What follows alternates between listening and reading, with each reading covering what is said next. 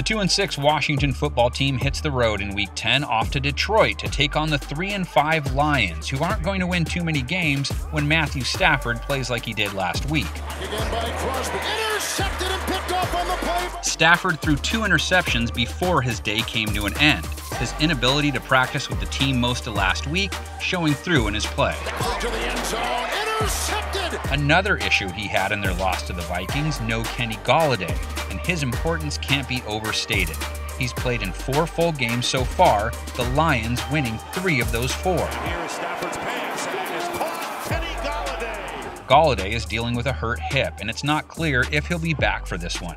And that could make things even tougher for Stafford, being Washington's pass D has been one of the stingiest in football.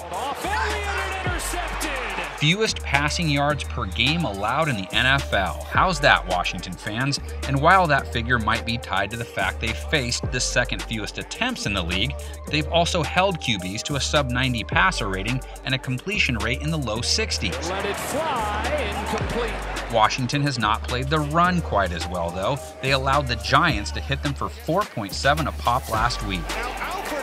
And while the Lions aren't usually a run-first team, maybe this week they should try it.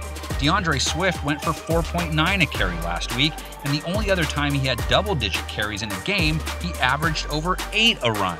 So seems like there might be some untapped potential there. Look at him bulldoze his way into the secondary. Washington also might be sitting on a sneaky good running back of its own, but he too needs more opportunities to prove himself. Gibson dives over the top. Antonio Gibson scored last week, but they only handed him the ball 6 times.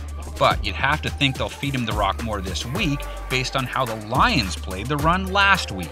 Leaf, and he breaks a tackle and he's off to the races. Detroit let Dalvin Cook ring up over 2 bills against them rushing the ball, and while Cook is maybe the best pure running back in the game right now, the boys in Honolulu Blue have still allowed close to 4.5 yards a carry on the season. Like a bullet break, oh, he's gone!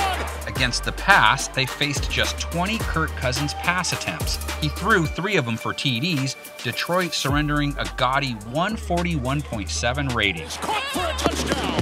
Up next, Alex Smith, who took over mid-game last week and threw his first TD pass since coming back from that horrific injury he suffered in 2018. The pass is caught, and then McLaurin breaks free! Terry McLaurin will take it all the way for a Washington touchdown! Smith finally was allowed to sit back and actually throw downfield, too. He racked up 325 yards on 10.2 yards per attempt. Complete for a first down. There was a downside, though, Smith also throwing 3 interceptions, the third ending a potential game-winning drive. Smith over the middle, intercepted! But Washington's not dead yet, not in the NFC East anyway, and neither are the Lions for that matter. Who knows with the playoff picture being what it is?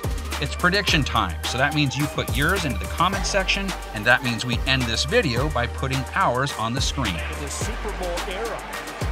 On second and short, a big hole and a touchdown. Smith along with producer Ken Mack, 1st and 10, outside they go. Good catch by Jones, better move, the dive, and a Detroit touchdown.